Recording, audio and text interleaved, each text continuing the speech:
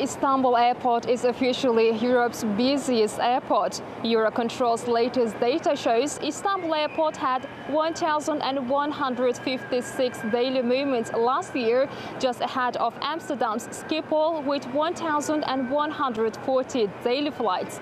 Istanbul Airport has become a global air hub, carrying out more than 1 million flights to 260 destinations since its inauguration in 2018. But the last year was its busiest, with around 60 million local and international passengers welcomed. While the aviation industry has not fully recovered from COVID-19 and many airports in Europe lag far behind from pre-pandemic figures, Istanbul's major airport has increased its flights by 2% and is expected to rise above pre-pandemic levels throughout this year.